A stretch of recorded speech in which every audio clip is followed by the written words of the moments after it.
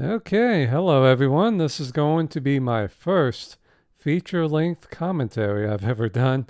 And what a movie to do it with Raiders of the Lost Ark.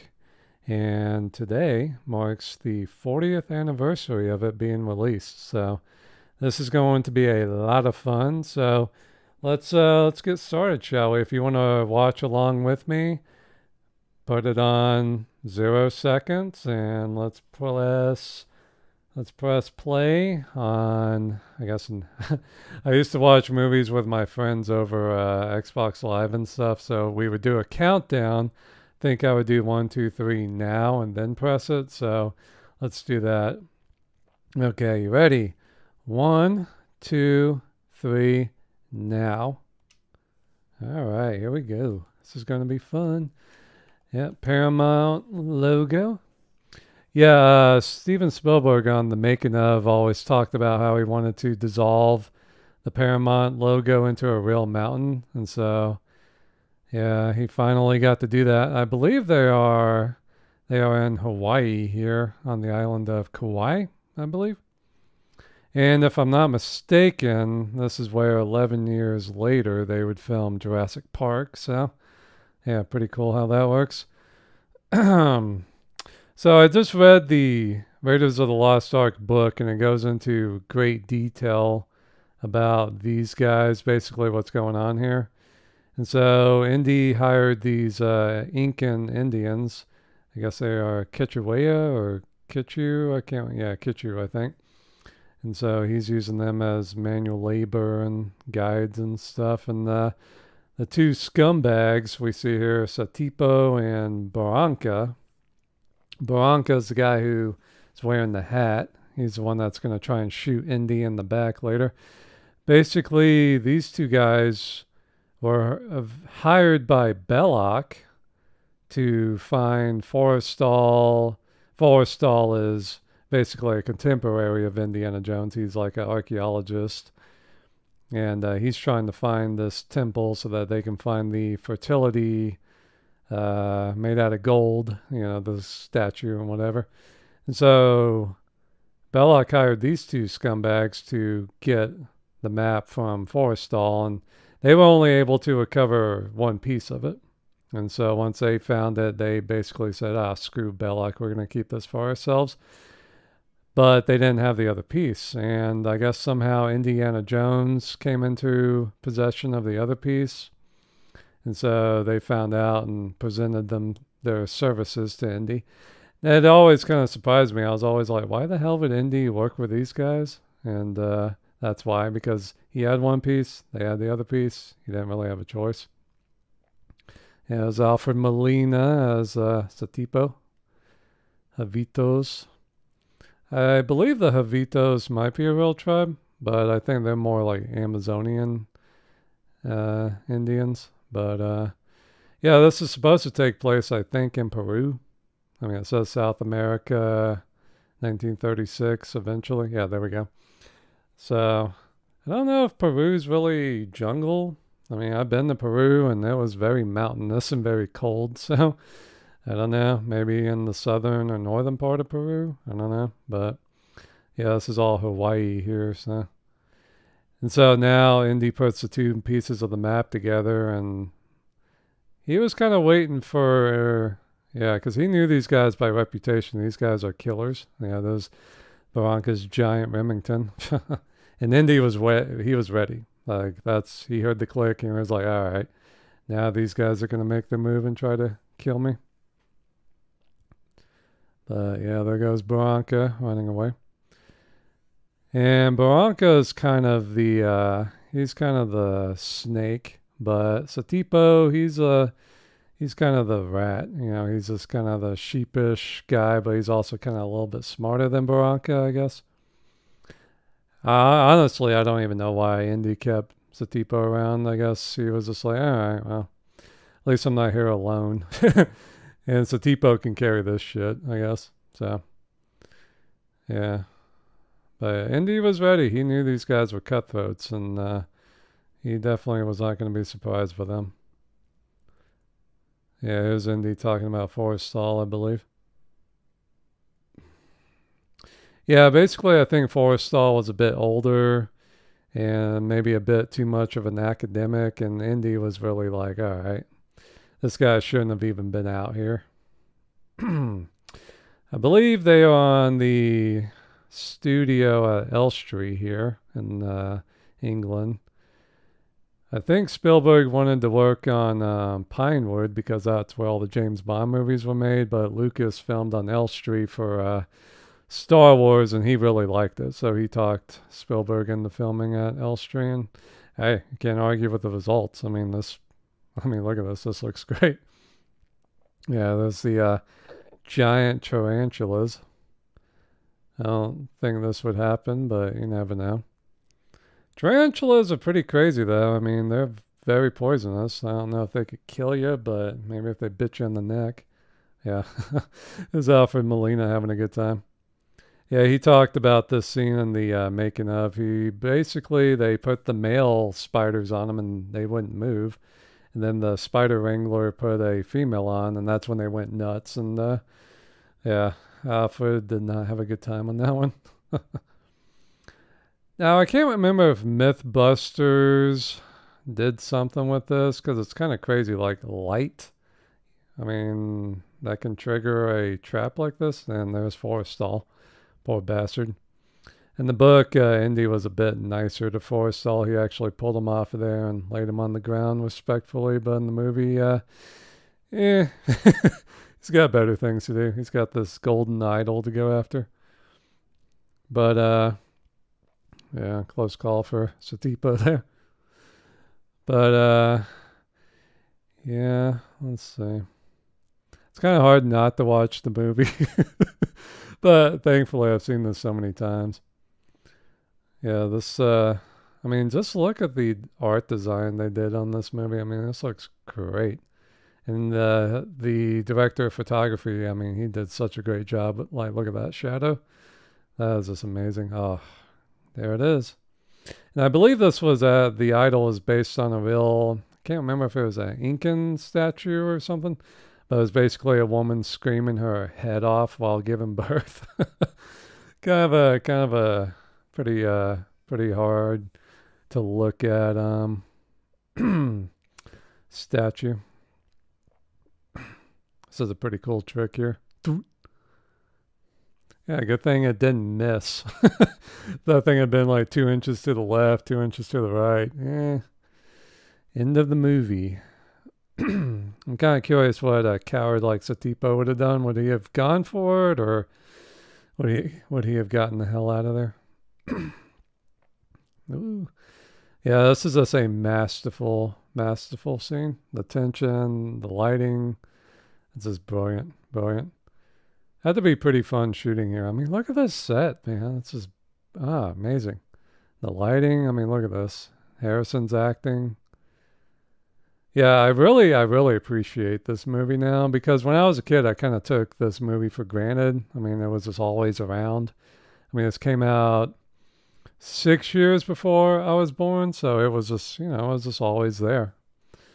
But you have to think for like Generation X who saw this movie when they were like 7 or 10 and stuff. I mean, this movie just had to be holy shit. I mean, imagine seeing this in the theater as a kid. This would have been amazing. Probably the only thing I can compare it to is maybe seeing the Lord of the Rings in the theater. Like I was 14 when I saw Fellowship of the Ring on opening night, and that was just you better run, boy. Run, Indy, run. Yeah. Would be interesting to see if you could actually make a booby trap like that and have it actually work like 500 years later. Adios, senor. Bastard. Ooh. Now, naturally, the door here would have closed like 10 seconds before Indy would have gotten up there, but gotta love movie making. Oh my God. Imagine how terrifying this would be in real life, though. Like, holy shit, man. Like, I don't want to fall and die, and I don't want to be trapped in here. Go, go, go, go, go. Yep. And poor Satipo, he forgot about the trap, of course. Yeah, that always kind of freaked me out as a kid. Adios, Satipo. Alright, here comes the legendary boulder. Yep. This was made out of fiberglass, I believe. Yeah, that is just insane. That had to have weighed. I can't remember. I think Vic Armstrong talked about it in his book. I think that had to have weighed like 100 pounds. I mean, you definitely don't want to get hit by that thing. Here's the Javitos. Naturally, they're guarding the temple of their ancestors, so they will kill anybody who goes there. And Barranca probably got captured by him and told him where Indy was. So, and here we are introduced to Belloc. Renee Belloc, played by Paul Freeman. It's kind of a shame Paul Freeman didn't have too much of a career after this. Really, I've only seen him in, he was in a Christopher Walken movie called Dogs of War. And he actually met his wife on that movie. His wife is smoking hot in that movie. And he actually came back after this to play a character in the Adventures of Young Indiana Jones. I can't remember who he played on that. He actually played a real life guy. Let me see.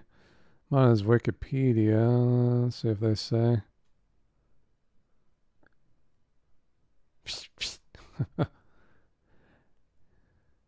Yeah, I can't remember the name of his character. Yeah, it was a great laugh by Belloc. Yeah, Frederick Silos. Yeah, he was a marksman who fought in World War One and kind of a bushman. So, yeah, it was really cool seeing him come back in the Indy universe. And here we are introduced to Jock. I think Jock would show up again in the Indiana Jones books and the comic books. It's kind of weird. In the novelization of the movie, he was actually a Scotsman, but here he's obviously American. Oh, God, look at that great shot. Yeah. And the cool thing is the guy playing Jock in the movie is actually a real-life pilot. Like, interestingly enough, when Spielberg was filming Jurassic Park here in Hawaii, they got slammed by is it technically not a hurricane? It's a typhoon. Yeah, because it's in the Pacific. So they actually got trapped in Hawaii, and the guy playing Jock actually never worked as an actor again. He just wanted to be a pilot. But Spielberg hired him to come and rescue them from Hawaii. So he had to fly a plane all the way to Hawaii and get the cast and crew out of there. So that was kind of cool. And there's the music. John Williams. Can you imagine being in the studio and hearing this music for the very first time? Like, oh my God. Could anything be more perfect? There's Reggie. To be fair, I don't think any of us would be happy having a freaking python climbing up our leg in a biplane. Or I guess this is more of a boat plane, biplane. Beautiful Hawaiian sunset. What a great start, man. Perfect start to a perfect movie. Now, I can't remember which university this is. I'm sure they said in the book, but I don't remember. But, yeah, we get to see Professor Jones here. And the chicks really dig him. Interestingly enough, though, I believe most of the archaeologists in the world are women nowadays, which makes sense because archaeology is very tedious, meticulous, and frankly, to me, boring. I know so many people have been inspired to become archaeologists because of the Indiana Jones movies, but I mean, you are literally moving inch by inch through the earth. Like everything has to be checked out. Everything. I mean, it's just, oh my God. Yeah. Love you. So it's, I can definitely understand why women would be interested in it. Because they just seem to be more patient and meticulous than us men. We kind of want to kick doors down and use dynamite. Yeah, we want to get to the gold. We're, conquistadors and stuff. Interestingly enough, in the book, the lady with the love you written on her eyelids, I believe, actually sleeps with Indiana Jones. Yeah, like she goes to his house later on. So, kind of, good boy, Indy. Probably shouldn't be doing that, but you know him. Now, this is 1936. I believe Indiana Jones is either 36 or 37 here. So, he's getting up in the years. I guess it depends on if it's early 36 because Indiana Jones's birthday is July 1st. So, 1899. So, sorry about that. So yeah, here he is selling trinkets. Yeah, I mean, if you ask modern archaeologists what they think of Indiana Jones, they really don't like him. They think he's just a tomb robber. Like, this is highly unethical. So, yeah. But, I mean, it's how it was done in the old days. And I have to say this is a lot more fun than modern day archaeology, but antiquities it's a very dirty market nowadays. I mean, the black market is crazy and, you know, people are having to send stuff back to countries all the time. Like the Museum of the Bible up in D.C., they just had to send like 60,000 artifacts back to Iraq because they were acquired illegally and stuff. So, yeah. Now, in the book, these two army intelligent guys were actually in uniforms and very military-esque. But here, they're dressed much more like civilians. It's like, okay, guys.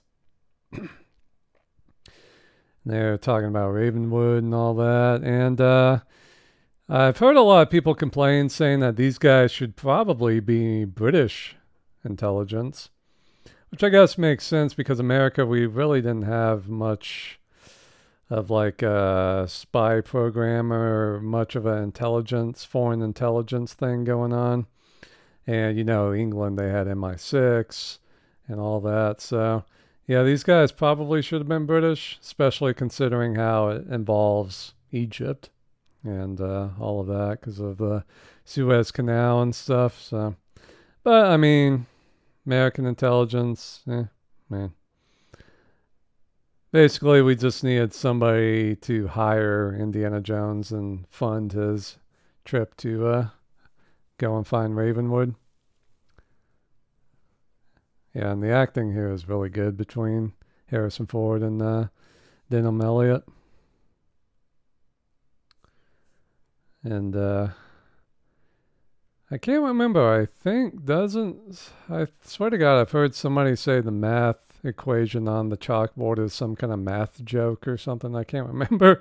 There's something funny about the equation on there, but if there's anything in the world I am 100% ignorant with, it is math. So don't take my word for it. This is a really nice auditorium. I'm sure this had to be some... Yeah, I doubt this was a set built. This was probably some school in California or something where they filmed. I really cannot, for the life of me, remember which university Jones was teaching at in this. Wish I had the book. I would go and look at that. I'm pretty sure it says in the book. It was probably, seeing how the book came out the same year as the movie, it was probably just some bullshit school they made up. Yeah. Yeah, they are talking about the Ark of the Covenant. I really don't know that much about the Ark of the Covenant. Basically, I know it was made out of gold. It had angels on it. That's the winged creatures on it. And it had the Ten Commandments on it.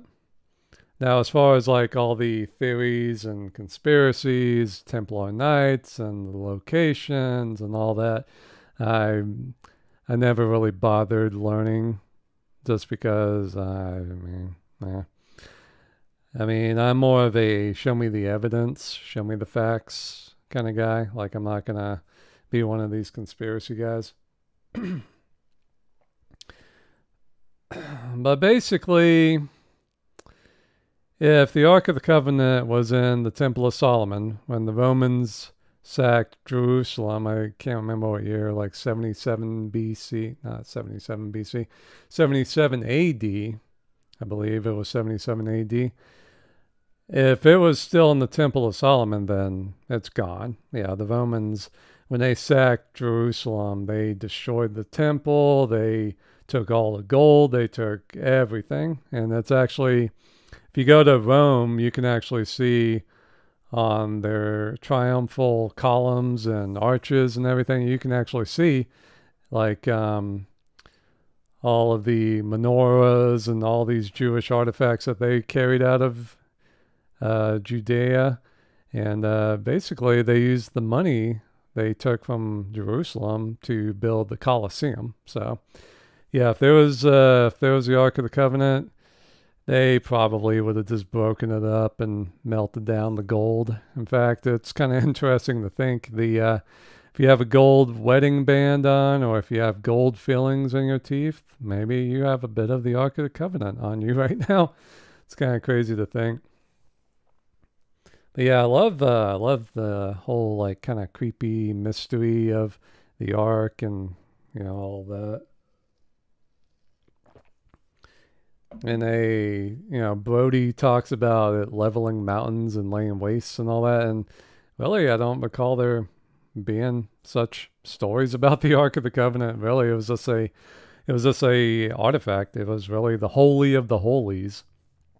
Basically, when it was with the Israelites, when they were going around the desert and stuff, they used it to kind of help bring down the walls of Jericho. They carried it around the city, 7 days, and they blasted horns and stuff, and that made the walls of Jericho collapse. So it wasn't really the Ark of the Covenant that did it. It was kind of the whole thing that did it. And when they built the Temple of Solomon, it was kept inside, and I think only the highest priest was allowed to see it. And even when they were wandering the desert, it was kept in a tabernacle, which was basically like a big tent. And even then, only the highest of priests could see it. I really love this part with Denham Elliott talking about, you've never really gone after something like this, Indy. Like, you need to kind of respect this. Don't be such a cowboy. And the music and everything, I mean, this is just masterful filmmaking. I really love this. I mean, I know every film is a collaboration, but this movie, I mean, just, Spielberg was at the top of his game. George Lucas was kicking ass. I mean, he was even nice Smith & Wesson there. Yeah, Indy doesn't have his Webley yet, but yeah, I mean, just everybody was at the top of their game. I mean, George Lucas was even acting as the second unit director sometimes, and I love that hat. Oh, in fact, you can actually buy the official Indiana Jones hat. It was made at who made it? It was some company in London. Oh yeah, there's the that was the I believe he was the head of ILM at the time. Yeah, he was the legendary special effects guy. Yeah, let me look that up, because I know you can actually buy the real Indiana Jones hat. I love this. That's a beautiful shot of San Francisco. Can you imagine how much of a nightmare it would have been flying across the Pacific back then? I mean, it takes 16 hours to get from California to, I don't know, Japan. Like, look at him. He's having to fly Hawaii, Philippines, and then up into Nepal. And in the book, it goes into greater detail about how Indy got to Nepal, because in the movie, they kind of make it look easy. But back then, no. Basically, he landed in Nepal and he had a Chinese contact there, who gave him a car. So he had to like drive up into the mountains in the snow at night. And it was a real challenge getting there. And the only reason why he was able to find the place was because in the book they named the bar the Raven. So he was like, okay, Ravenwood, Raven, okay. I'll check it out. And yeah, here we are. And this is a very, actually a very dangerous place because like all the people in here are from everywhere. Like they have Nepalese people, like that lady there is probably a native, but you got Mongolians, you got Chinese, you got Australians, you got Brits, you got drug runners. Like I think in the book, this guy who Marion's going up against is, I think he's like an Australian drug runner or something. You know, basically they're running heroin and opium up from Afghanistan up into Nepal because Nepal is kind of a crossroads. I mean, you got China, you got India, you got Afghanistan, you got all those places. So these guys are like basically drug runners. You know, they're getting the opium up out of Afghanistan over into China and India and stuff.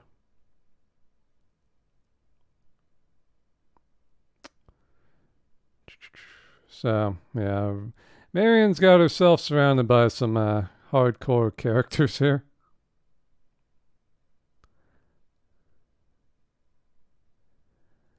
And Indy did not have a fun time finding her.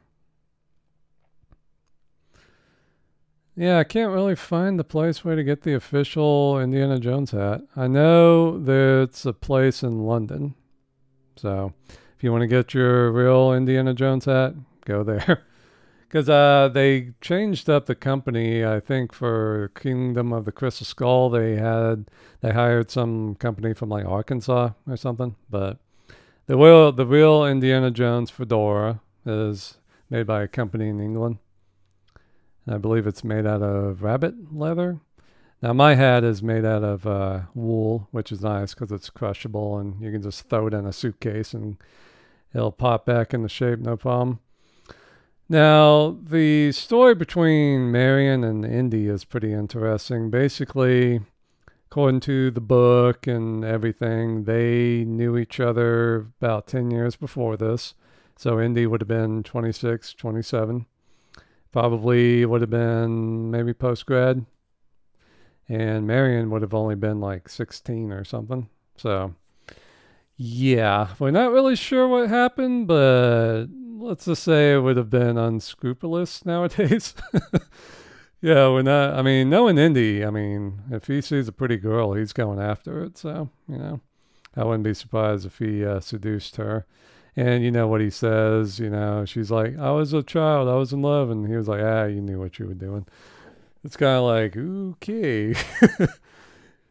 And there was George Lucas who came up with this. And I think Spielberg was a little like, okay, George. I mean, I know this is the 30s and the 20s, but and seeing how there's all this news nowadays about, you know, Raiders of the Lost Ark turning 40 and the film in Indiana Jones 5, you know, they're kind of having to defend their relationship a little bit, like Karen Allen here, who's fabulous as Marion. I really love her in this. She's just kind of out there like, Indy's not a pedophile. I mean, they would just, you know.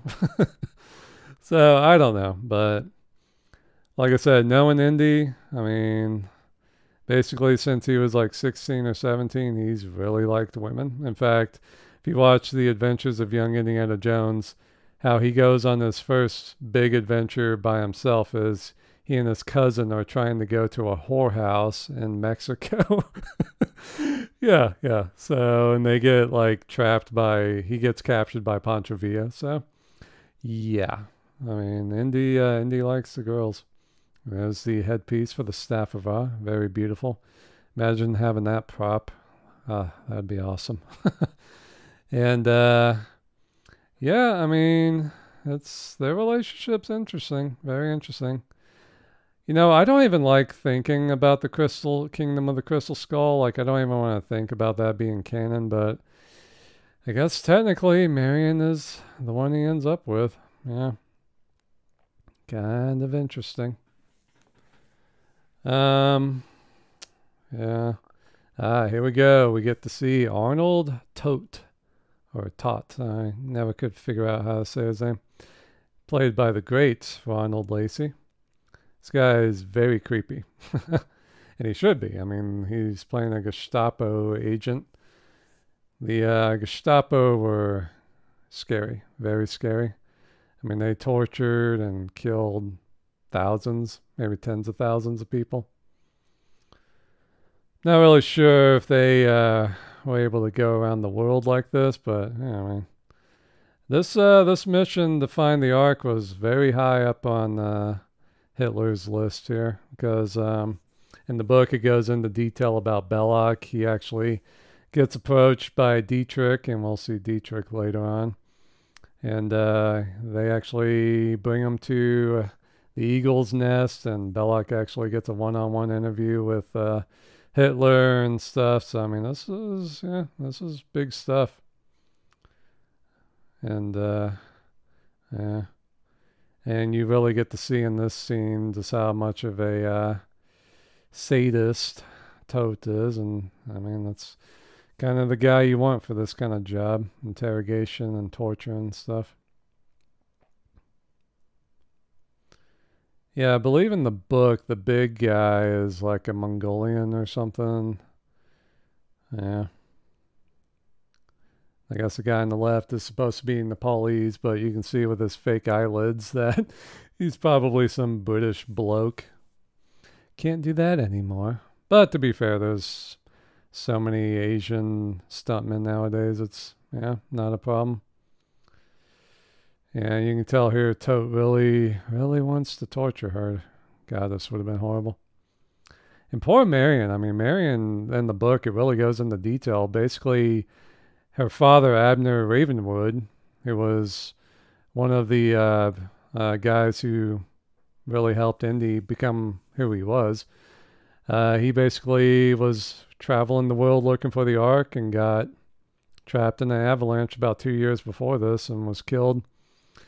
And Marion was left on her own. So in the book, it's kind of implied that she had to actually be a prostitute in this town.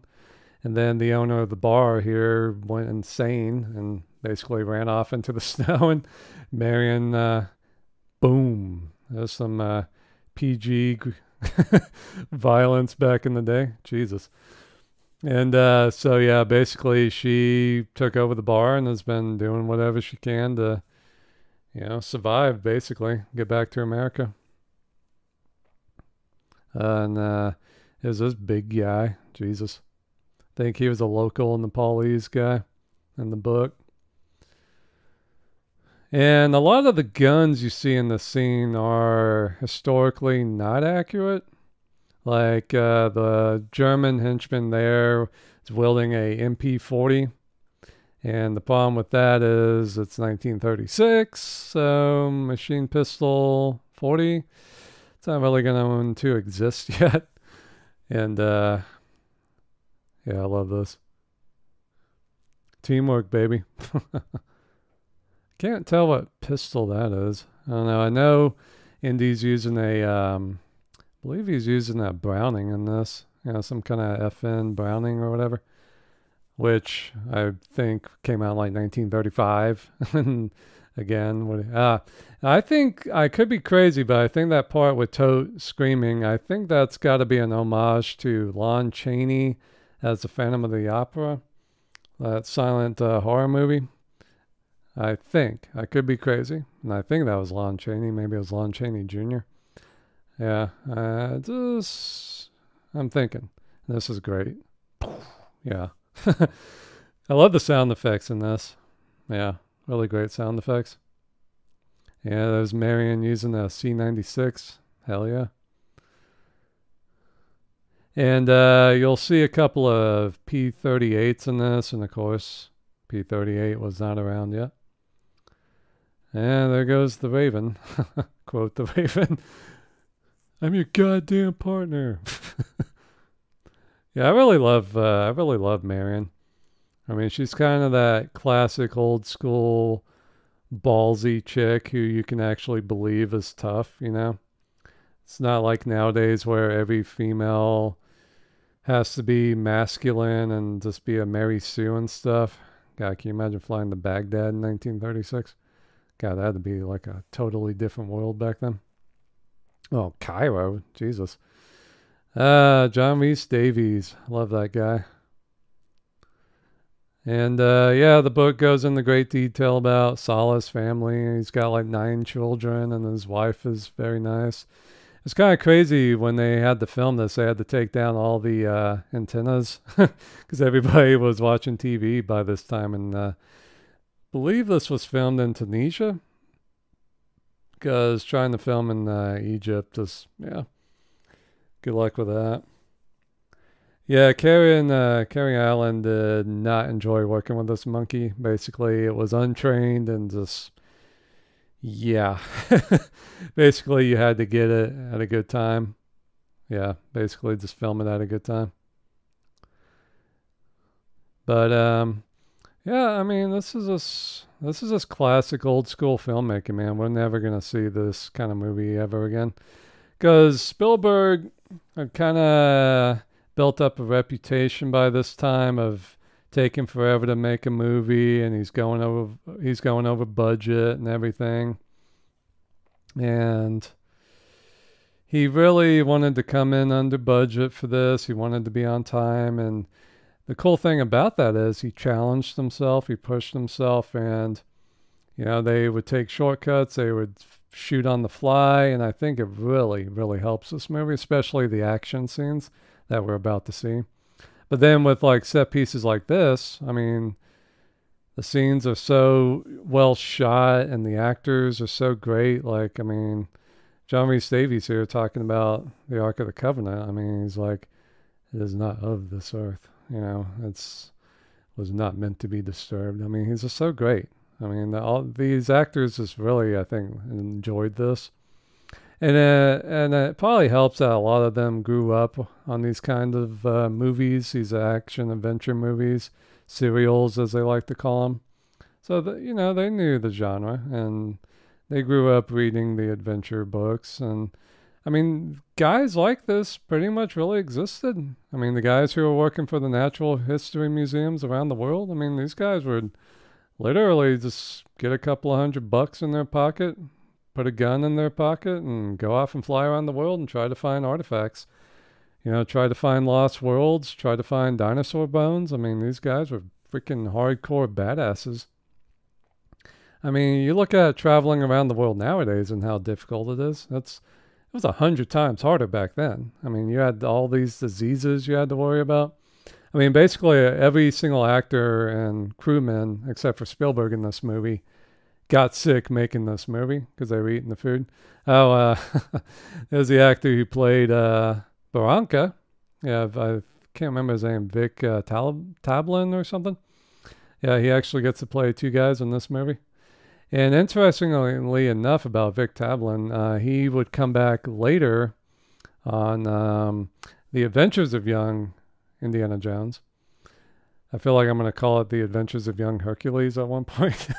But yeah, The Adventures of Young Indiana Jones. He would actually play Demetrius, who was like a digger in Egypt who actually almost killed Indiana Jones as a child and ended up getting captured by T.E. Lawrence and stuff. And I think technically he may be the first guy that Indiana Jones ever killed. I don't think he like killed him like with a gun or anything, but he like left him in a building that blew up. It was like full of munitions and stuff. And that was kind of technically, I guess, the first man that Indiana Jones ever killed. I guess he would have been like 16 or 17 at the time. So that's pretty cool. Vic got to play 3 characters in the Indiana Jones universe.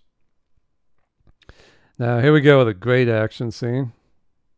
Yeah, the music is perfect. I just love this. And you could tell this was just, this just looks hard filming. I mean, you're just bouncing around. These poor stuntmen having to wear the schmogs and caliphas on their faces. I mean, just, oh my God. I mean, just bouncing around a little bit, you're going to be sweating your ass off. It's probably like 115 degrees or 45 degrees Celsius. I mean, it's just, I mean, oh my God. And no telling how many takes you had to do. And here's Harrison showing off his whip skills. I believe, I can't remember who trained him, but I can't remember the guy's name, but he's like a really cool stuntman. Yeah, I remember he played a guy named Blade in Masters of the Universe, and he was also in the beginning of the movie Fearless, the Jet Li movie. He was the guy using the rapier or whatever against Jet Li. So the guy's a really cool guy. And here we go. Yeah, Marion's just like, all right. Yeah, she's a tough broad. And you believe it. I mean, this woman's had to survive in Nepal for God knows how many years. I mean, she's tough. It's not like nowadays where they just say, oh, you know, the woman's just tough because, or they make her masculine. Like, Marion's a woman, you know, she's feminine, but she's tough, ballsy, you know. So, it's just a shame they don't write women like that anymore. Like, a woman can be a woman and tough. She doesn't have to have masculine, yeah. And that damn monkey. But yeah, I mean, this just looks so hard to shoot. I mean, Harrison was just so sick here. And here we go, one of the most legendary scenes ever. Yeah, I can't remember which stuntman that is. Yeah, I think it was Terry Leonard. Yeah, I think that was Terry Leonard. He would go on to be a stuntman in some great movies like Conan the Barbarian and stuff. And naturally, the reason why they did that instead of having a big drawn out fight was just, I think they thought it would just be funny, and Harrison was so sick and stuff, they just wanted to get done that day pretty much. So, yeah, lots of cats in the Middle East. Gotta kill those rats. There's a nice close up of Harrison. He's just like, ah, shit. Where do I start? Fuck it. Let me just get them all. This would be like, imagine being Indiana Jones here. Like, this would be terrifying. People are trying to kill you. You don't know what the hell. Now Marion's been kidnapped. I mean, this is a very dangerous city. Like in the book, this scene was pretty brutal. Like, especially this part, because there's like, this is like where all the crippled people are and the beggars and stuff, and Indy's just having to run around these guys, and they're just like dying, starving to death. Like, yeah, right here. I mean, these guys are like missing limbs. They were born with birth defects and stuff, and they're just dying and just begging for food, begging for money, anything. It's a nice, yeah, I love that. Just badass, man. Now this looks kind of bad, but when you blow up a truck, it's very dangerous. I mean, shrapnel is flying everywhere, so you kind of have to give them a break here. Putting it out in the middle of nowhere all of a sudden. Yeah, what happened to all the people in the alley they were in? But, you know. Like, I remember listening to the commentary, I believe, on... It was the second Rambo movie, First Blood Part 2. And it was a part where Stallone was shooting the explosive arrows at trucks and stuff on the bridge or something. And they were shooting this from like, I don't know, like 500 feet away. And somebody standing behind Stallone, like one of the crew members, actually got hit by a piece of shrapnel and had to get like 50 stitches. Like, there by the grace of God goes I, pretty much. Like, I mean, blowing up a truck is blowing up a truck. So bits of metal and everything is going everywhere. So you got to be very, very safe. And yeah, and this is old school filmmaking too. So, I mean, that's not really all that safe. I mean, the fire stunts and stuff are... Here we go with Belloc again. This is a great scene between the two of them. You get the classic, oh, you and I are the same kind of thing. And yeah, Paul Freeman just does such a great job in this. I don't know why he didn't have a bigger career. I mean, he's a really good actor. And the cool thing about Belloc and Indy is they've known each other for a long time. Basically, I guess the official time that they met would have been in graduate school, I believe. Because Indy went to the University of Chicago for archaeology, but I think he went to either graduate school or postgraduate school at the Les Sorbonne in Paris. And I believe that's when he and Belloc would have met each other. Belloc's a couple of years older. Like, I think Belloc's about 40 here, give or take. So, and basically, Belloc has always been Indiana Jones's foible or foil. I mean, yeah, like whatever. Like basically, that's how they became enemies. Was in graduate school. Basically, Indiana Jones found this. I believe it was a cave site that had a bunch of stuff in it, and Belloc beat him to it. And just, Belloc is just always one step ahead of Indy.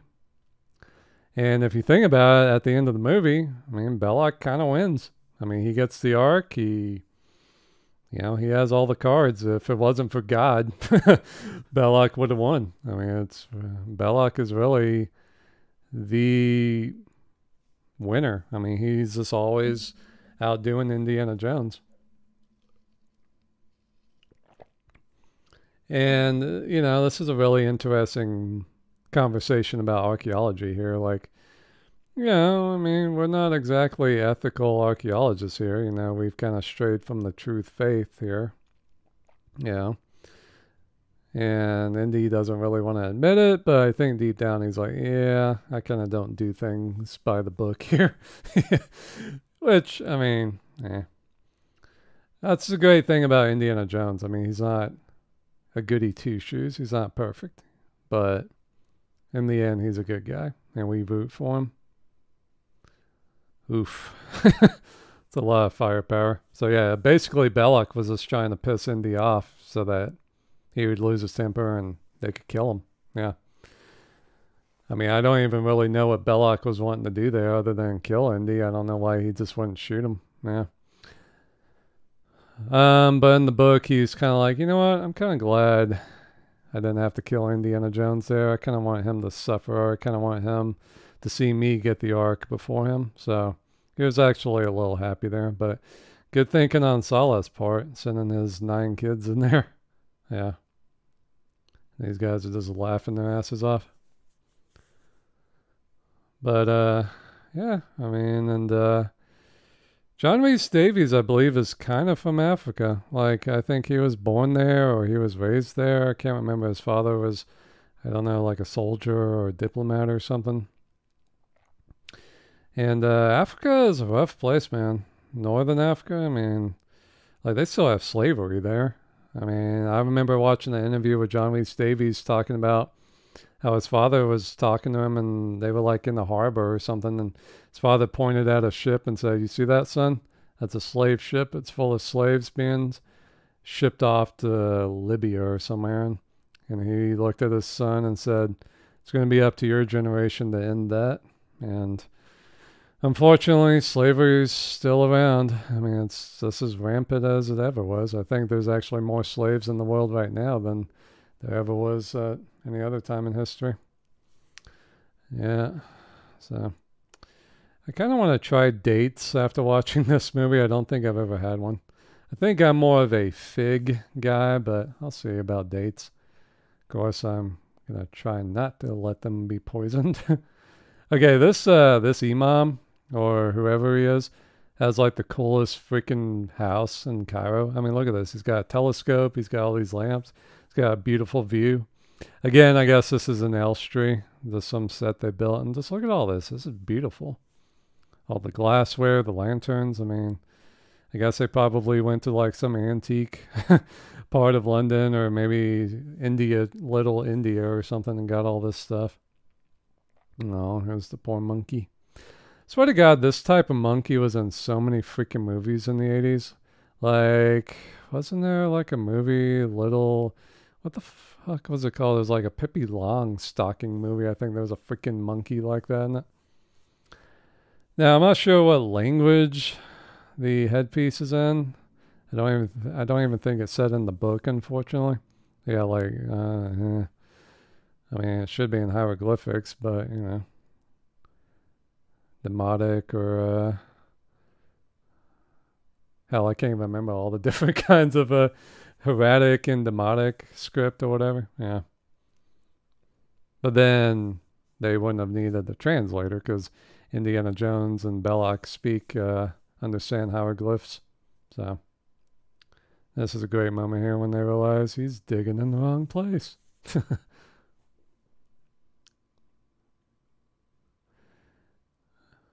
They're digging in the wrong place.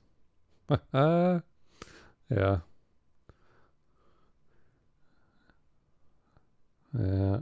Close call here, Andy. Close call. Oh, poor little monkey. Bad dates. It's always made me sad. Because that was probably not a nice death. Yeah, poisons. And this is just a great shot. Like nowadays, this would just be CGI, and it just, wouldn't have the weight to it, wouldn't have the dust, wouldn't have the heat. I mean, you could fucking make this movie on a sound stage in Quebec or something. Just wouldn't look good. And I wish movies were made this way nowadays. Yeah, I think it's gotta cost about the same. I mean, maybe even cheaper filming it like this. And Spielberg did so much pre-production on this movie. I mean, they had so many, what's it called, storyboards for this movie. I mean, hell, they even got Indiana Jones's costume from storyboards. I think it was just a storyboard artist, had him in the fedora and the leather jacket. And they just were like, all right, that looks pretty good. And, they actually built a model of this area, like the sand dunes and stuff, for Spielberg to actually put like little toy soldiers and stuff, so that he could kind of see where he wants to put the camera and stuff. So, yeah, I mean, they did so much work on this movie. And here's the map room. This is probably one of the best parts of the movie, I think. Just how it looks and the music. That I can't remember the name of the song. It's like the Ark theme, I guess. And I'm going to assume this was on Elstree Studio too. I mean, just look at this. Beautiful. Had to be fun getting all of that sand in there and out of there.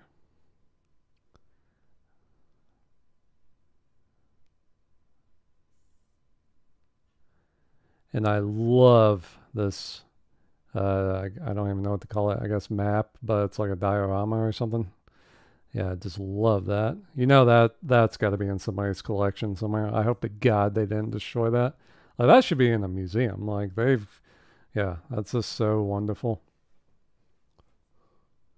Yeah, Sala gets in trouble here. And there's a deleted scene of Sala actually being put up against a tree and about to be shot. But he shit his pants because all the actors were sick in the movie. Now, in the book, it goes into detail about these holes. Like in the movie, I always assumed like, oh, that was just to trick people.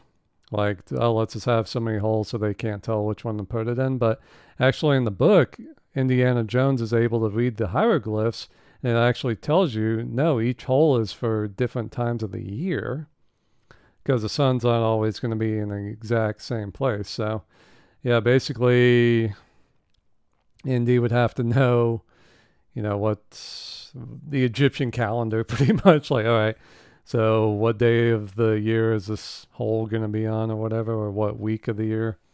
So, yeah, he's got to find the right spot.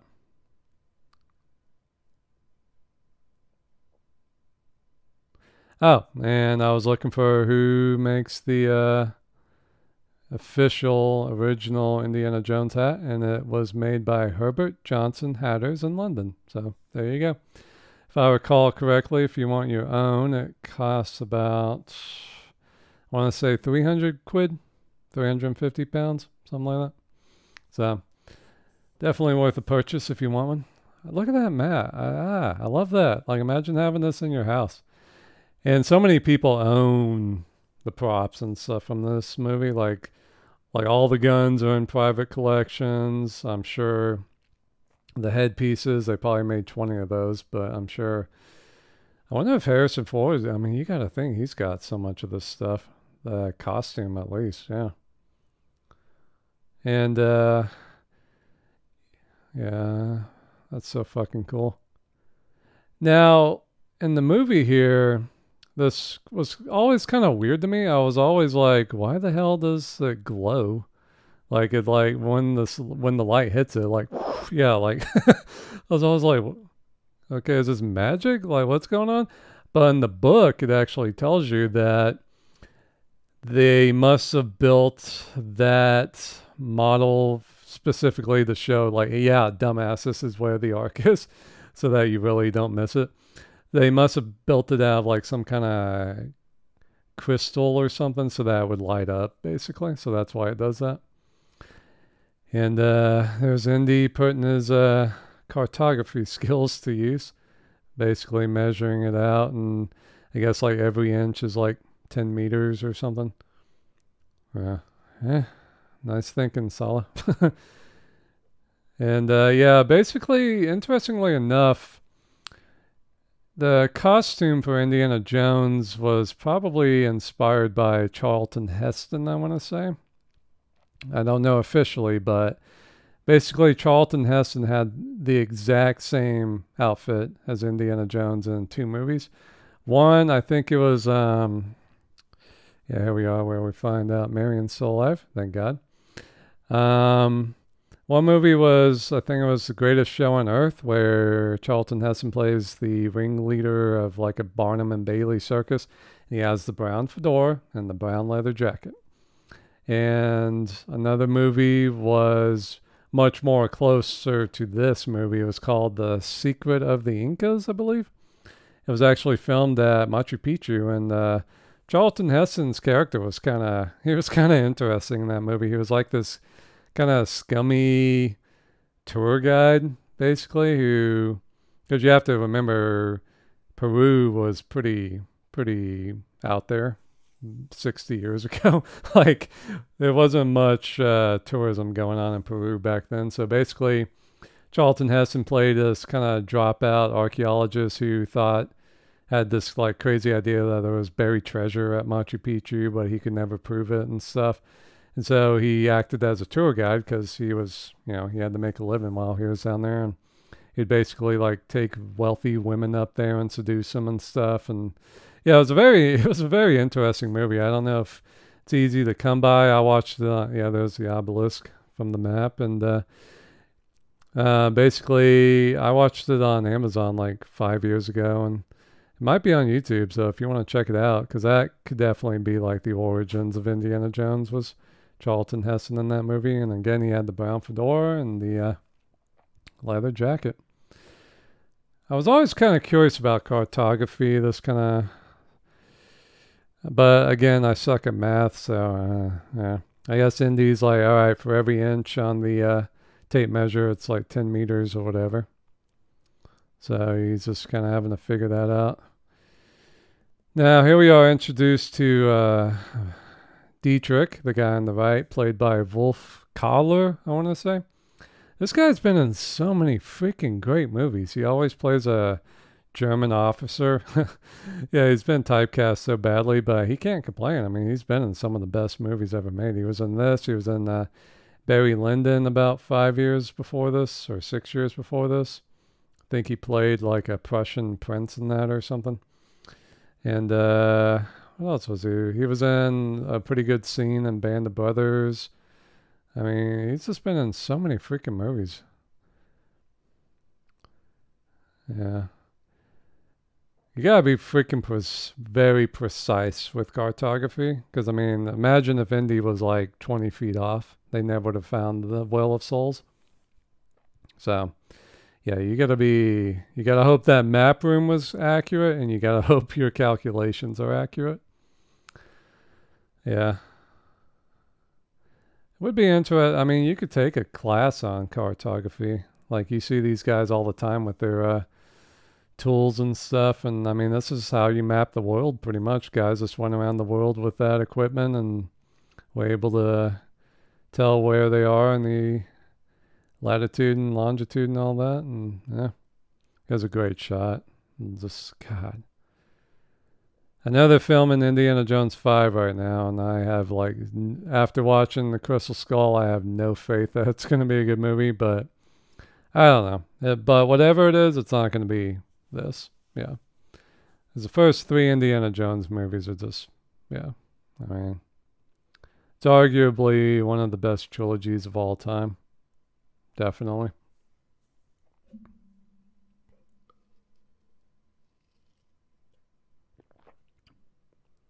Imagine how exciting this would be, finding something. And they keep finding stuff in Egypt, man. I mean, they are finding stuff all the time. Now, another thing about the British intelligence, you kind of have to suspend some disbelief here because, I mean, this is a lot of Nazi soldiers here in Egypt. I don't think the British would have let that many Nazis anywhere near the Suez Canal. So, you know, to kind of think that, yeah, these Nazis could be here doing this, probably not, but, yeah.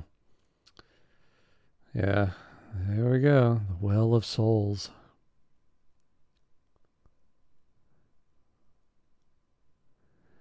I can't tell if this statue here is supposed to be Anubis or Set. I don't know. I'd have to ask the production designer, I guess. Because I've never seen like a pissed off Anubis before, so yeah. Maybe it could be Set, who is the god of war, so yeah.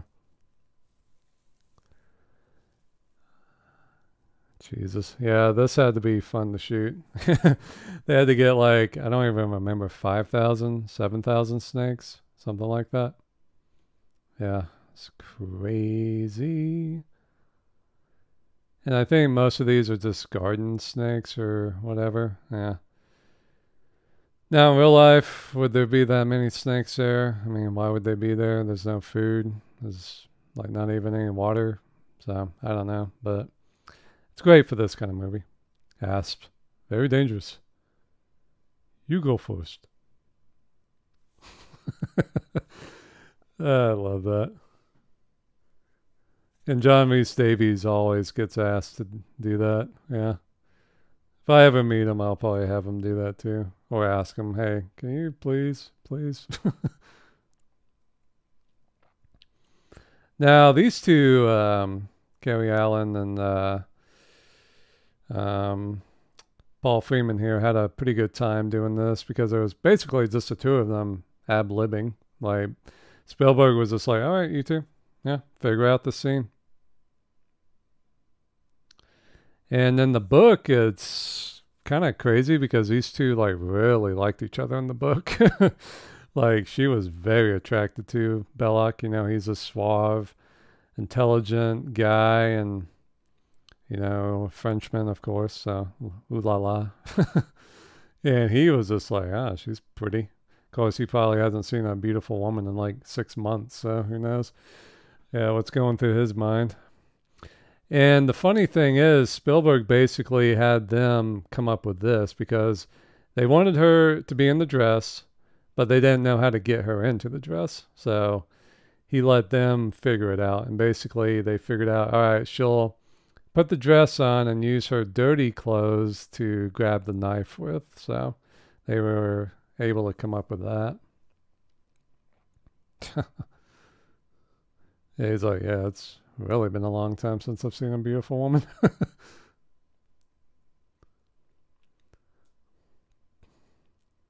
I always wondered what kind of booze this was because I'm like, it's supposed to be some kind of French because it's made by Belloc's family who have a vineyard or whatever. And I'm like, it looks like vodka. I don't know what's going to be that clear. Like, see, yeah, there she goes using her dirty clothes. That is a beautiful dress. Yeah. Had to be probably very expensive, but that's the thing. Belloc's family, like, is very, very well off. I mean, he's an aristocrat. Yeah. Pretty much. That's probably one reason. Another reason why he kind of doesn't like Indiana Jones. I kind of feel like he has that superiority thing going on.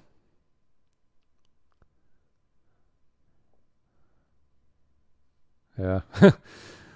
It's kind of funny. Ooh, God, yeah, this. Now you can kind of see the plastic they used, but I don't care. I mean, that is just such a beautiful shot. Yeah, I mean, just look at that. That's a real fucking king cobra. That's a real cobra right there. And it is really reacting to Harrison Ford. Yeah. Like, it's really staring at Harrison Ford. That is a real king cobra. Nowadays, it would just be some stupid looking CGI snake. But yeah. Yeah, I mean, they kind of had fun, you know, doing this part, but they said when the Cobras were bought on set, that's when everybody was like, okay, yeah. Everybody got serious that day when the Cobras were bought. And I'm sure the Cobras were milked for the prior, you know, milked of their venom. So, you know, technically that would make them safer. But, I mean, you don't want to take that chance. I'm not sure how much Cobra anti-venom they have in London hospitals, but you would basically have to get it within like 15 minutes. See, yeah, I don't know what kind of booze that is. I mean, I guess it's like really, really white wine, I guess. I don't know. I don't know. It kind of looks dark in the glass, except hers. Yeah, she's like, all right, come on. I'm your huckleberry. He's like, all right, fine. So basically, Belloc can drink, but he doesn't really like to, I guess. Like, he can hold his own with her, but he doesn't want to. Yeah, this entire scene is, God, I love this fucking movie, man. It's really funny because when I was a kid, I really just took this movie for granted. I just, you know, if it was on TV, I would watch it, or if I was in the mood, I would watch it. You know, it just was always there. It wasn't really until a couple of years ago. Yeah, I went like, I don't know, 10 years without watching it. And then I got in the Indiana Jones mood about 4 or 5 years ago, and I just sat down and watched it. And I was just like, man, this is a really freaking good movie. Because, I mean, if you listen to anybody from Generation X, this movie was like, holy shit to them. And I understand it. I mean, it's just being a little kid seeing this in the movie theater. Oh my God. Yeah. Probably the Indiana Jones movie I grew up most with was Last Crusade. That's my favorite Indiana Jones movie. This may sound weird, but I consider Raiders of the Lost Ark a better movie, but I like The Last Crusade more, if that makes any sense. Yeah, if you understand me. Okay, I don't know if you guys would have been able to pick that up. That would have been like solid granite. That probably would have weighed like 300 pounds. But, I mean, I love this movie. Yeah. And here she is like, Jesus Christ, what is this stuff, Renee? He's like, oh, yeah, this is, you know, my family makes this. I pretty much grew up on this. Yeah, as a small boy, I didn't drink water. I drank this. So she actually met her match, which I guess could be another reason why she likes him, because, you know, drunk her under the table.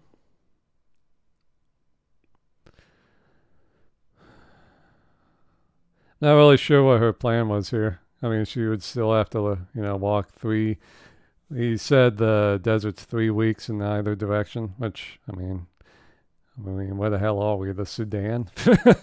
But yeah, I mean, this is such a great movie. I mean, just everything came together, man. The actors, the music. I mean, it's got one of the best music scores of all time, just by chance. Yeah, you know. Just that little thing. And the special effects, I mean, ILM was just knocking it out of the park. I mean, they had just done Star Wars and everything. You know, it's kind of weird to think that this actually came out before the last Star Wars movie did. Like, this came out 2 years before Return of the Jedi. Yeah, it's kind of weird to think that. Yeah, this was a great Spielberg gag. I find that people either fall for it, they're like, and then they're like kind of pissed off, like, oh, come on. Or they just find it freaking hilarious. Oh, yeah. What shall we talk about? He was so great in this. Yeah, my mom, oh my God, every time I watch this with her, she's always like, then she feels like such a dumbass when it's just a coat hanger. I mean, it's like, it always makes me laugh my ass off. Ah, there it is. Yeah. It would be amazing seeing the real Ark. If it's still around, that would be pretty cool. Again, I don't know if they would be able to pick that up. I mean, I guess it's probably gilded gold or gilded. So I guess it's made out of a special kind of holy wood. I can't remember what kind of wood actually. And then they would have just gilded the gold on. So It's probably pretty heavy, though, I would think. They would probably have a hard time. I mean, John V. Savies is a big boy, and Harrison's in good shape, so I guess they would be okay. But, yeah, I mean, then they brought along a crate for someone. Yeah, I don't know who thought that far ahead. Yeah, let's have a crate. Got got a hammer and nails. Yeah. But yeah, I just can't see the Ark being still around or being undiscovered. I mean, I don't know. Maybe I'm too much of a cynic nowadays because life has disappointed me so many times. But I don't know. I just feel like basically once Christianity became the religion of the Roman Empire, basically anything New Testament, Old Testament became like, you got to get this. I mean, Constantine the Great's mother, I believe her name's Saint Helena. I mean, she went to the Holy Land and just looked around for everything relating to Jesus. Like, she supposedly found the true cross, the nails. I think she even found the wreath of the crown of thorns. I mean, she just went and looked everywhere. So I feel like if the Ark was around, it probably would have been found. And, you know, there's the conspiracies. Oh, the Templar Knights or the Knights Templar have it somewhere and stuff. But I feel like it would have been long gone before they showed up. Because, I mean, they didn't show up until like 900. Well, let me think. I don't think they showed up until about 800 years after Constantine. So, Belloc is such a dickhead here. Yeah. Who knows? Maybe even 1,000 years you will be worth something. Yeah, son of a bitch. I love that. And Dietrich is a bit of an asshole too. Oh, even Belloc hates Dietrich. Yeah. And Toad, of course, wants to get revenge on her for his hand, even though he was the dumbass. Don't envy that stunt woman. I love this so much. She's like, fuck you, Indy. Let go of me. Let go of me. Yeah. And then she's like, ah. Like that cobra right there. That cobra is reacting to her. Look, it even jumps right there. I mean, you can't. I mean, that's real. That's tangible. I mean, she was so fantastic in this movie. I know a lot of people kind of give her shit for coming back in Crystal Skull. Like, they just, like, even Red Letter Media's like giving her shit. Like, oh, she can go back to her job as a toll booth collector and stuff. I'm like, be nice. She was a good actress. And she was really good in this movie.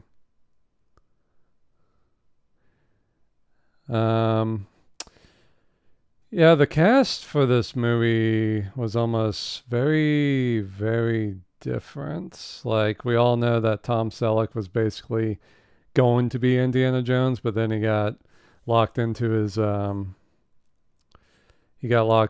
contract to do Magnum PI, which worked out for him. I mean, that was like one of the biggest TV shows of the 80s.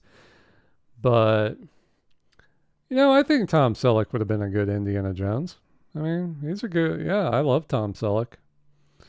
I don't think a lot of the humor would have been as good. Like Harrison, like right there where he's like making fun of her, like, where'd you get this dress from him? You know, that kind of, the stuff that Lawrence Kasdan added, because I think he brought a lot of the humor to the script and stuff.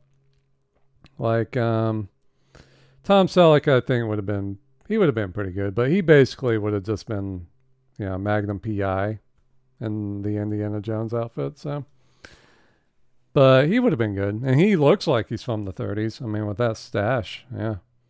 And it would have been kind of tough finding guys to fight him because Tom Selleck's a big guy. Like, he's like 6'4", 6'5". I mean, it was kind of like the same problem they had with Arnold Schwarzenegger and Conan the Barbarian. Like, where the hell did we get guys who looked like they could actually beat him? Because, you know, Arnold was in such great shape. I mean, so basically what they did was they went out and got like a 6'8" guy and a 6'10" former Raiders football player to be the main villains against him in the movie. So yeah, trying to get guys to fight Tom Selleck would have been kind of tricky. Yeah, great shot there. Yeah, Indy, I mean, he's kind of like, this would be terrifying to do in real life. I mean, you are falling, man. That's like a 30-foot drop there. So that's not going to be fun. This is probably the scariest moment in the movie. Yeah, this is like, imagine imagine this happening to you. And she did not enjoy this at all. Like, she actually preferred the snakes to this scene just because, well, I mean, it's like being a horror movie actress. You have to just scream all day and just, you know. It's not fun. Not fun. Well, and they basically like dropped her in a pit. Like all the camera guys are up above her and just, they basically just kind of lowered the camera down and stuff. So yeah, I mean, she was just like down there by herself, like having to deal with all this. Like, and this. Gotta talk to that special effects guy. Let's just have a snake going through the mouth of a mummy. Now, I don't think it was too uncommon for the builders of the tomb to be built kind of nearby, but I don't think they would have actually been buried inside. Yeah. And I always thought, well, if they'd only used the back door, that would have been a lot easier than digging. But, yeah, who would have known? All right, here's one of the... I mean, the pacing of this movie is just so fucking amazing. Like, we just go from one great scene to the next. I mean, it's just... just love this. Now, I think the Nazis were at some point designing a wing aircraft. I can't remember. Maybe it was like 1944 or something kind of like this. And I think America was doing the same thing. It was an interesting concept. I mean, I guess it's on a very mobile aircraft, but it would fly well, I guess, like especially over long distances. But yeah, this is a pretty cool design of an aircraft. I don't think it would ever fly. First of all, it looks way too heavy, like it's got all these machine guns and stuff. Yeah, good fight here. Oh yeah, Pat Roach, motherfucker. This guy is awesome. You can't really see it here, but if you look at his left arm, like where the bicep connects to the shoulder, he's got like a huge scar. And I noticed that he was in the movie Barry Lyndon, and he was oddly enough in a fist fight in that movie, and you could really see it. Like, he must have torn the hell out of his left arm. Like, his bicep is like barely attached to his left arm, it looks like. Like, see that right there? Yeah. I mean, it's just a woof. But yeah, Pat Roach, man, he was awesome. He was really, really good in this. And he was also the big bad Indian guy in Temple of Doom that Indy had to fight.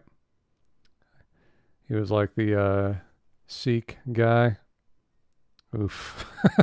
That's such good acting there. Like, yep, that's about all she wrote there. He's like, oh, come on, man. But yeah, Indy's going to fight dirty. I mean, and he's going to run away. Yeah, the pilot's using a P-38 pistol. About 2 years before it was even invented, pretty much. Yeah. Thank you, Marion. Now, she's better than the Marines. Yeah, she's awesome. This is such a brutal fist fight, and the sound effects are so great in this movie. I can't remember the name of the sound designer, but I think he may have won an Oscar for this movie. Yeah, I can't remember. But yeah, basically this movie was nominated for like 7 Academy Awards. I think it won like 4. All right, here's Marion going nuts. And the cool thing, see that red mist?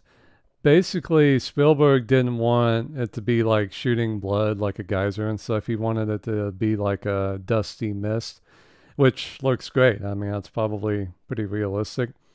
The only problem is, because this movie was shot on the fly so much, The special effects guy didn't have long to uh, procure something that would look like a red dust. So basically, they would wrap the squibs in this powder, and when the squib would blow, that's when we see the dust, and it looks like bullets are hitting targets and stuff. So the problem is, though, the guy used cayenne pepper as the red dust. So basically, they would they would film the scene, and then all this cayenne pepper dust would blow into the eyes of the crew, and they were having a hell of a time. Basically, they had cayenne pepper dust in their eyes the entire time they were shooting that, so they were not too happy. And it's not like you can go take a shower. I mean, look at where they are. They're in the middle of Tunisia here. God, I love this. And he just, motherfucker. But then, yeah. Ugh, this is still so brutal. Oh my God. Horrifying. I kind of feel bad because he was probably a decent guy. I know he's a Nazi soldier, but I mean, he was like, hey, you know, he fought Indy fair and square. But yeah, oof. It was like that. It was like if you guys ever saw the second Expendables movie. Oh yeah, don't want to be near that thing blowing up. Yeah, if you ever saw the second Expendables movie, what's his name? Scott Atkins actually gets chopped up by a propeller, and it's fucking brutal. Yeah, I always remember that when I see this movie because I mean it's just, oh my God.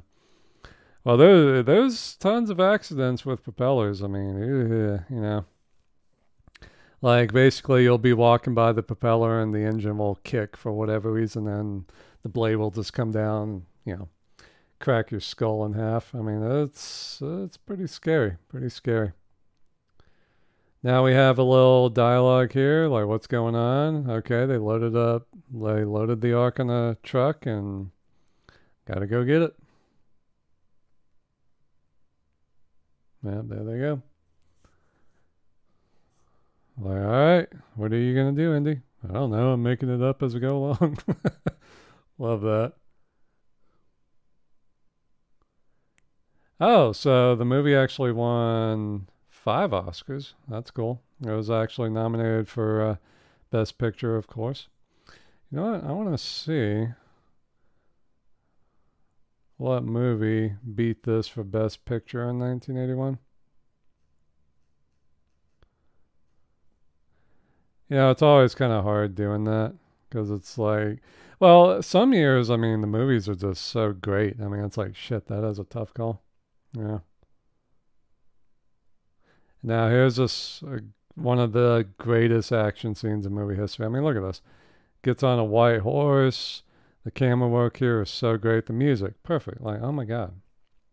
Yeah, I mean, this is just such great heroic action adventure. I mean, this is just fantastic.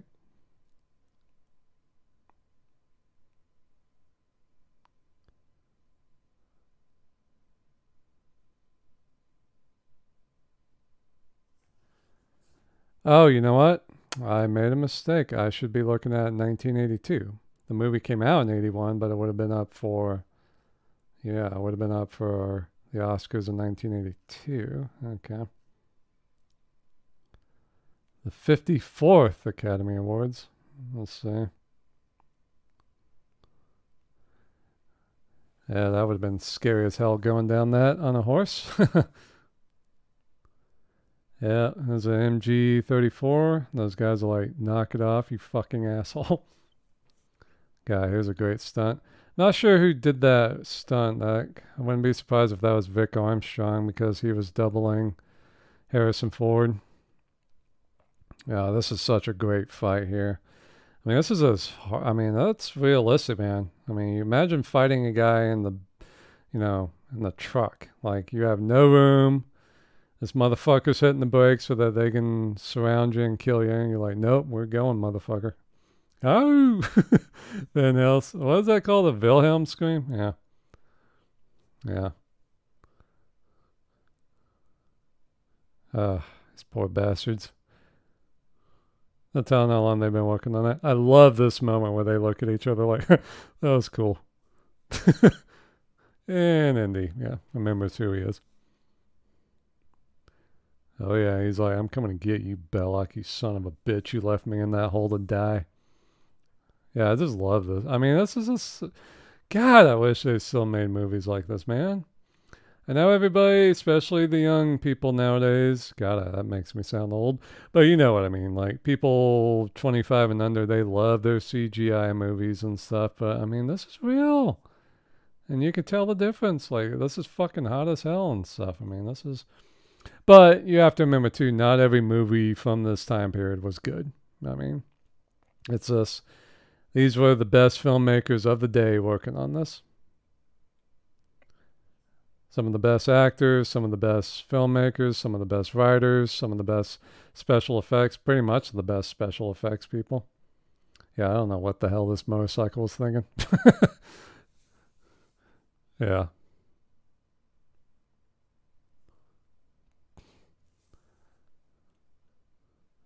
And I believe this character's name Gogol or Gogler or something. He was basically Dietrich's. Yeah, that guy. He was basically Dietrich's right hand man. That's the one special effect I have a problem with in this movie. I just do not like that. That just looks like fucking claymation. And first of all, where the hell are you going to find a canyon or a cliff like that in Egypt? Like, I mean, do they even have that in northern Africa? Like, where the hell is that canyon? Maybe in the Rift Valley somewhere? I don't know. But yeah, this is oh my God. And basically, this inspired my favorite levels in the Uncharted games. Because, you know, the two great series of video games that are inspired by Indiana Jones are Tomb Raider and Uncharted. And I absolutely love Tomb Raider. Lara Croft is maybe my favorite fictional female character of all time. I mean, have to think about that. I mean, Ripley's great, and I mean, there's just some great fictional female characters. I mean, Leia is great, but yeah, I mean, Lara Croft, love her. And Uncharted games, I love them. You know, the scripts, the characters, the graphics. I mean, they're all great. It's just the gameplay I don't really like. It's very boring platforming and stuff. But what I do love is what I call the convoy missions. And basically in every Uncharted game, there's a mission like this where you're having vehicles and stuff. And God, here's a brutal fucking fight here. Not sure who this guy is. I'm sure he's probably some British.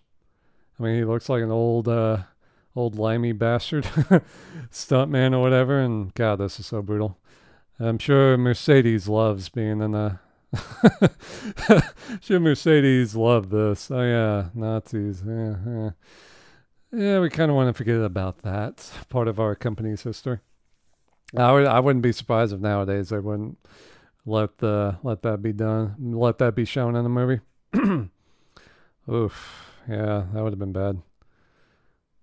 And I don't think Harrison Ford was used all that much in this, naturally. I mean, look at this. Jesus. So that was probably Vic Armstrong for the most part. God, talk about having some upper body strength to hold on to that. But they did bring Harrison in here for the close-ups on the face so that you could tell it was him. Yeah, like right there. Oh, this is such great filmmaking, man. But yeah, this definitely inspired the Uncharted convoy missions, like in Uncharted 1. Oh yeah, kick his ass, Indy. There was a pretty good little convoy mission. I think you are like on the back of a Jeep with a machine gun or something. And then the second one, I think you were like you were on like a train. You were just, yeah, riding on the train. Well, I think there may have been a vehicle. Oh, that would be brutal. Yeah. I've never seen the body of somebody who was ran over by a truck, but probably don't want to either. Yeah. India is just so beaten up here. He's just like, motherfucker. Yeah. Well, Belloc, I have the Ark now. Son of a bitch.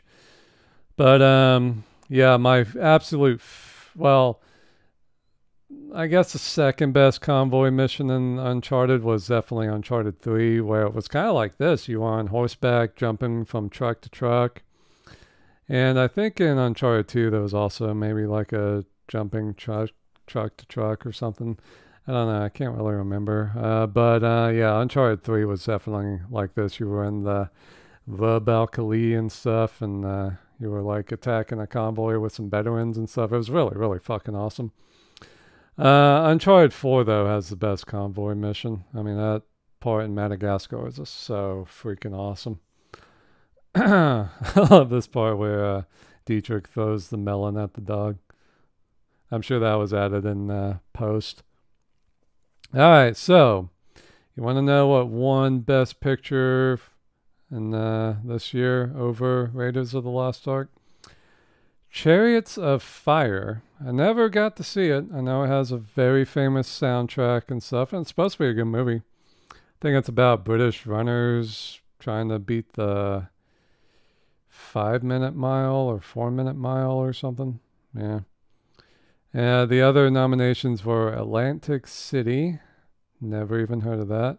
On Golden Pond. Never got to see that. And Reds. So yeah, Raiders of the Lost Ark lost to Chariots of Fire. I'd like to see how that goes nowadays. Oh, Spielberg was actually nominated for Best Director, but Warren Beatty won for Reds. Yeah, Reds, huh? Hey, might be a good movie. I don't know. Seeing if there's any actors or anything from this. No. Yeah, that's pretty much it. And Raiders won for all the technical stuff. So, yeah. I mean, that was the thing. Like, I think Star Wars, the first Star Wars movie, was nominated for like 11 Oscars or something. Maybe even like Best Picture. Yeah, I can't remember. And then, of course, won all the technical awards. So, all right, Sala, we'll see you in 8 years, I believe, in Last Crusade. Sala shows up in the books and stuff. I haven't really gotten to a book that has him in it, but I can't wait. Yeah, it's gonna be fun reading Sala. This is a nice little scene between the two of them. He's like, "Where the hell did you get this dress?" Yeah, guys keep giving her like very expensive dresses. I guess that's like silk or something. I don't know. That looks nicer than silk. Some like 1930s swag there.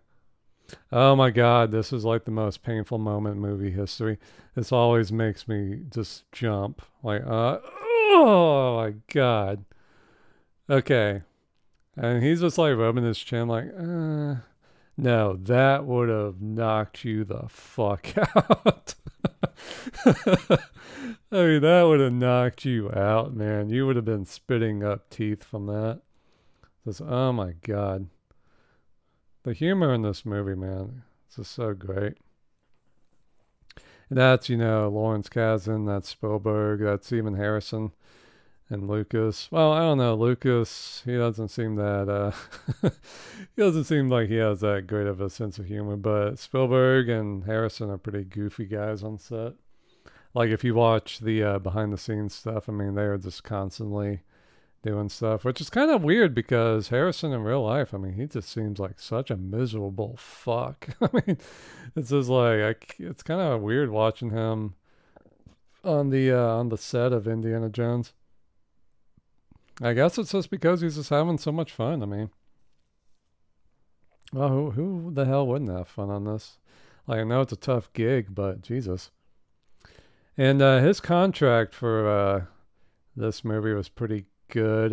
Yeah, basically, Lucas didn't want to hire him just because he didn't want to have like a Scorsese De Niro relationship. Like, he didn't want Harrison to be his guy.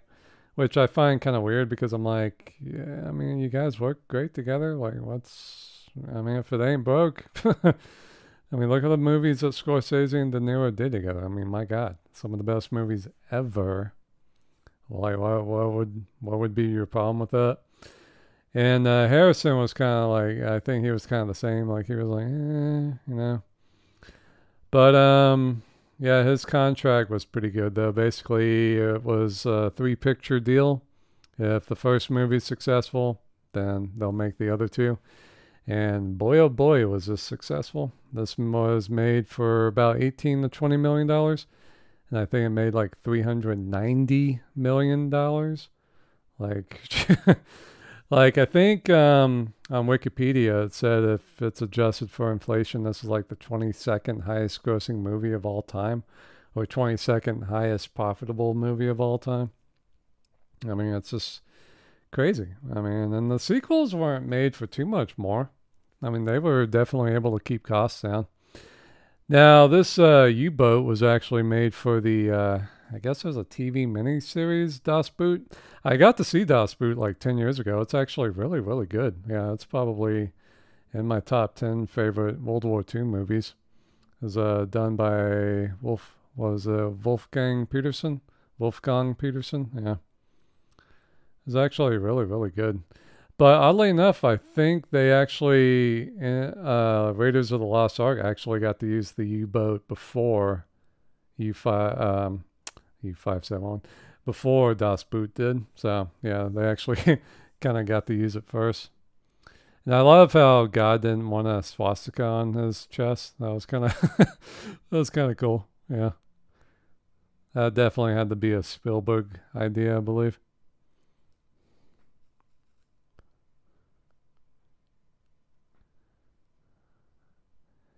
I don't even know where the hell they filmed this. I think this was probably on the French coast or somewhere. I love Marion. She was just gonna smack the fucking bejesus out of Dietrich. Yeah, let's see.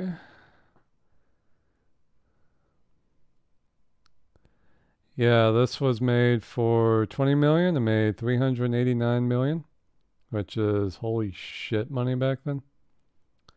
Who plays Mr. Katanga? This guy looks familiar. Let me check him out real quick.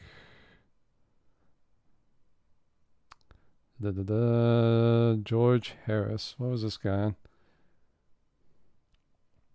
Oh, okay. Yeah, he was in Black Hawk Down. Okay. Yeah, he looked familiar. Oh, he was even in some of the Harry Potter movies. All right. He's actually not that old. Yeah, he was actually pretty young in this. He would have been like 32 here. Yeah. So Raiders was made for 20 million. Let's see, how much was Temple of Doom? Because usually, you know, sequels can be like double. All right, yeah. A Temple of Doom was just made for $8 million more. Made 333 million. Probably because it was a bit darker. Yeah, that had to kind of hurt it. Well, wasn't that the movie that kind of spawned the PG-13 rating? I mean, I remember being a kid, my mom fucking hated Temple of Doom. Like the part where, what's his name, tears the guy's heart out. I mean, I was like fucking 4 or 5 years old. Now, the question I have here, where the hell's the hat? You know what? I just realized the hat doesn't show up until the end of the movie again. So I guess he left it on Katanga's ship. So, yeah, hold on to that for me. He'll get it back later.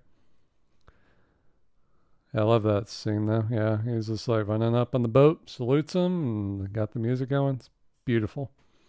Now they're going to the Greek Isles. Now, Last Crusade was made for 48 million, which is more than double, but that was made 8 years later. Yeah, so. And it made almost $100 million more. Swastika. It really bothers me that they don't allow that to be shown anymore. I really hate whitewashing history. I really, really, really hate that. Because I guess they do it nowadays so they don't offend anybody. Like they took it out of video games, they took it out of movies. Like even history pages on social media have a hard time trying to show it. And I'm like, guys, that's a hateful symbol. It's supposed to be hateful and despised. Like, I mean, you go and play the original Medal of Honor game, which was, interestingly enough, I think, okay, that was a close call there, which I believe was actually produced by Spielberg, or executive produced, because it was made by DreamWorks, and that's his company. There's swastikas all over that game, and I remember being like a 10-year-old kid shooting each swastika. It's like, take that, Nazis. I mean, it's supposed to be loathed and hated. I mean, they're the bad guys. Like, show their fucking symbol. Yeah, I love this. It's like, God damn it. Why did I have to be so buff in this movie? Guten Tag. Yeah. Look like a swine. Ja, komm hierher. What is this shit? Scheiße. He's just like, alright. Yeah. Well, you have to remember Indiana Jones is a freaking pro by this time. I mean, this is like, what, a year after Temple of Doom. He's a World War One veteran. I mean, he's gone on hundreds of adventures. I mean, Indiana Jones, this is probably him at his prime. Like, well, I don't know, maybe not physical prime, because he's getting beat up. I mean, he's pretty run down. It's like that scene with Mary, and he's like, hey, it ain't the years, honey, it's the mileage. So yeah, he's kind of getting tired. Yeah, but I mean, Indiana Jones has killed hundreds of men by this time, and he's hardcore. Yeah, he's tough. And Belloc here, Belloc really wants. Forgot about that. He's like, yeah, take that. I mean, he does not miss a chance to fuck with Belloc, even though that was a little risky. I mean, Belloc, all he would have had to have done was like, hey, pardon. Interestingly enough, this is the same canyon from A New Hope. Basically, it's where R2-D2 got zapped by the Jawas, and I think it's also the same canyon where the Tusken Raiders were about to kill Luke and Obi-Wan shows up. Yeah, I guess that's why they filmed in Tunisia. It's cheaper than Egypt, and Lucas has the familiarity there. He's been there and done that. You can kind of see. That guy probably shaved his head there. Being bald, I can spot the real thing. Yeah, these guys would have been carrying MP35s, I think, or MP28s. They wouldn't have been packing MP40s. Oddly enough, I think you see MP28s in the Last Crusade near the end. Yeah, it's kind of odd, but I mean, the MP40 is just so iconic for the Nazis. Now, this little contraption here, this is a RPG-2 sort of modified to look like a Panzerschreck. Jones? I'm going to blow up the Ark, Renee. This is a good scene. This is actually a very pivotal scene because this is basically where Indiana loses. I mean, this is where, oh yeah, see the fly? Yeah, that's pretty legendary. Now, that just shows how good of an actor Freeman is, but you could kind of make the point in real life, would he have been like, what the hell was that?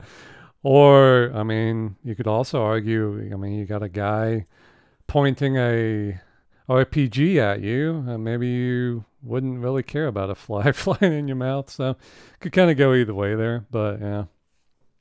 That just shows what a pro Freeman is.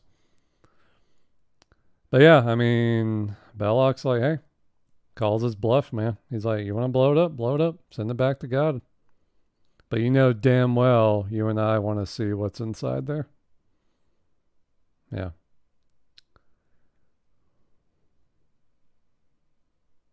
So it's kind of, Indy loses here. Yeah. But, I mean, it was a losing situation. I mean, what the hell is he going to do? I mean, kill all these guys and then what? Go back to the U-boat facility?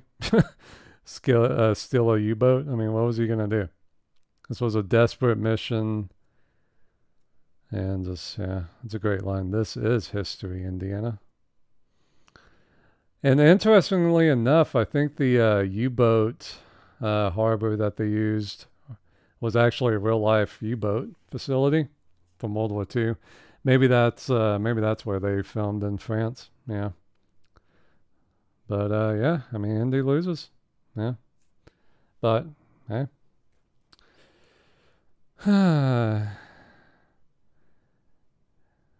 Well, it's like the was it the Christian saying, "And God, we have already claimed the victory," or something. Yeah, God's the victor here. And of course, there's that whole thing where, well, if Indy hadn't interfered and they had taken the Ark back to Berlin, and if they had opened this in front of Hitler, World War II never would have happened. But it's like, oh, come on. I mean, if Indy hadn't been here, this still would have happened, and then the Ark would have just been left there. So it's actually probably a good thing Indy was here. And oddly enough, I think Belloq's Hebrew priest outfit is actually kind of accurate, as far as I know. Like, they definitely went all out. I don't know what's up with the club. Is that, like, supposed to be the Lamb of God or something? His staff? I don't know. Or is it a ram? I don't know. Yeah. But yeah, Belloq basically is so disappointed here. He's just like, I mean, and Dietrich's pissed off because, I mean, Dietrich is going to probably be lined up against a wall when he gets back to Berlin. And he's just like, yeah, eat that shit sandwich. But yeah, Dietrich's like, man, the SS are going to put me up against a wall and shoot me when I get back to Berlin for this. This is such a great scene. I mean, it's dated. Like, come on. I mean, this is 40 years old, but it's so fucking cool. Imagine seeing this in 1981 in the theater. This would have been holy fucking shit. I mean, this would have been horrifying. I mean, that still looks good. I mean, the Angel of Death. I mean, that still sends a shiver down my spine because that is just so freaking creepy. Because, I mean, the angels, you can't really tell what they are. Like, is this a woman? I mean, is this a woman's face? I mean, what is this? Is this like the love of God? Like, what is this? And then it just turns to the angel of death. And it's like, ah! It's so terrifying. And then, oh, yeah, this part where Indy tells her to close her eyes. I always wondered why or how Indy knew to do that. And the only thing I can think of is he remembers Lot's wife from Sodom and Gomorrah.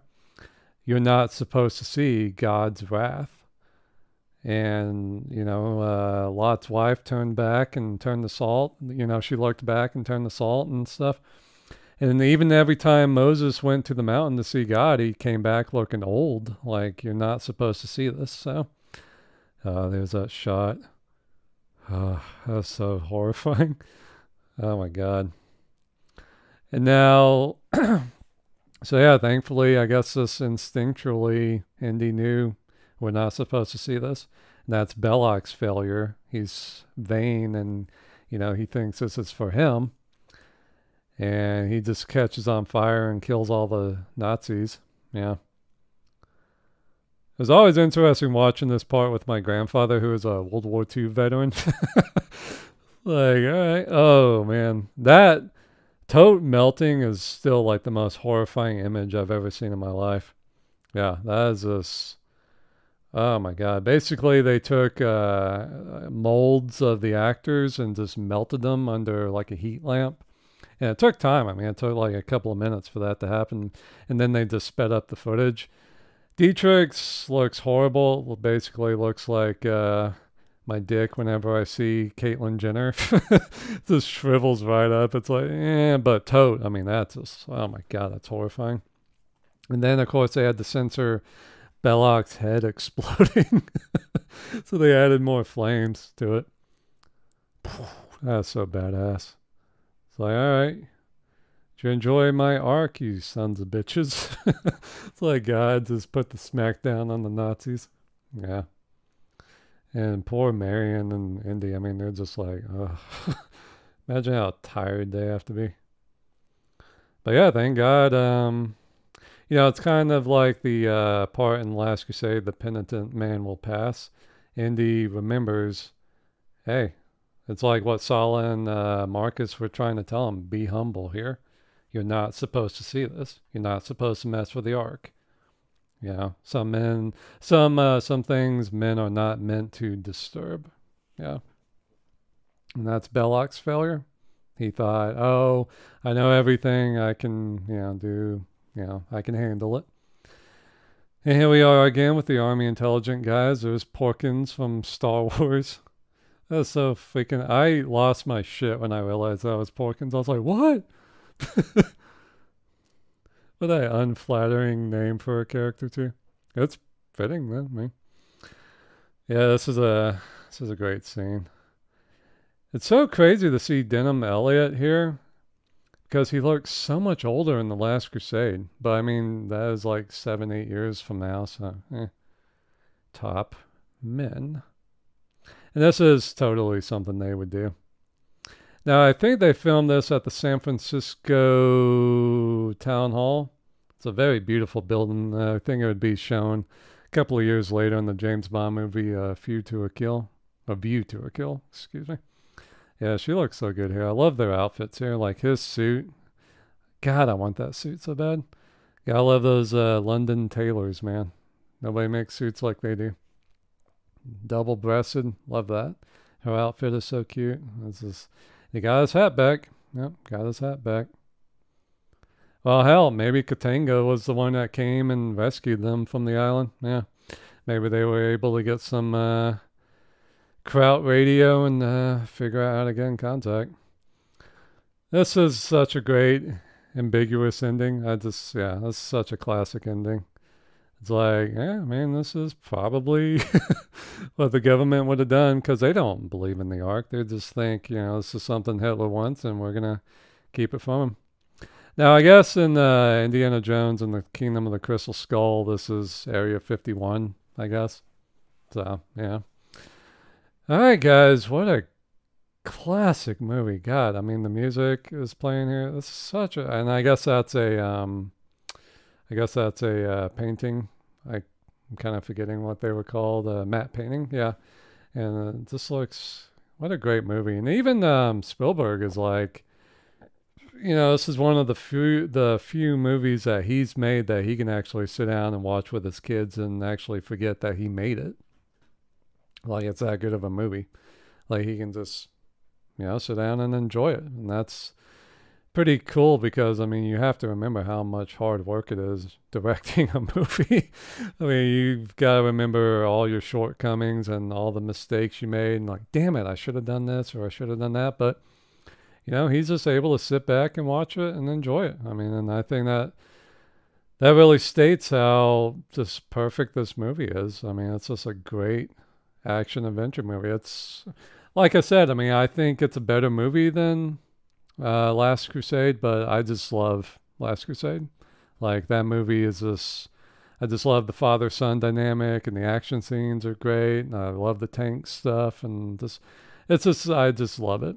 It's my favorite Indiana Jones movie, but God, I bet that doctor had her hands full on this movie. But yeah, I mean, it's just, you can't go wrong with Raiders of the Lost Ark. I mean, it's just, they had a couple of doctors. I guess that was a Tunisian doctor. Industrial Light and Magic, motherfucker. Marin County. Yeah. They were the best, man. They were the best.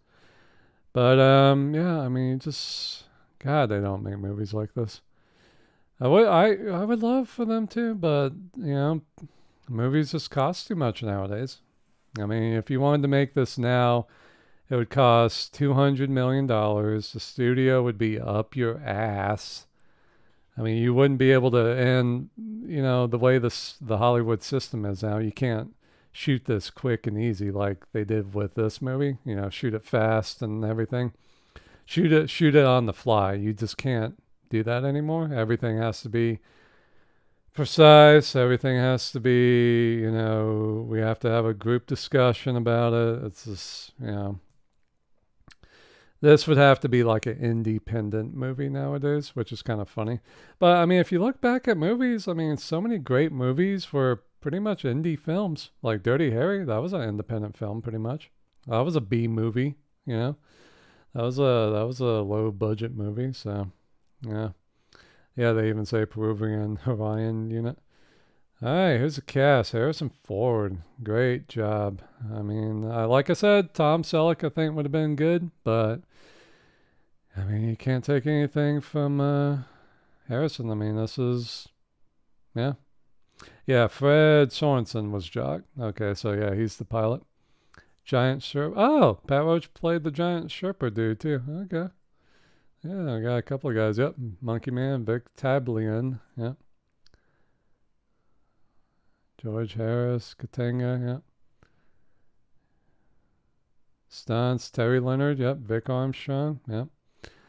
That's pretty much the two best stuntmen right there, Terry Leonard and Vic Armstrong. But yeah, guys, this is the end of the movie, and this is my first commentary, and I hope it went well. Hopefully the sound quality is okay. I won't know until I actually listen to it. Kind of scared now, but yeah, this was fun, and thank you for joining me. I really enjoyed this, and gotta love this movie. So take it easy, guys, and rock on. Hopefully we can do a Temple of Doom commentary one day. Guess that anniversary will be in 3-4 years.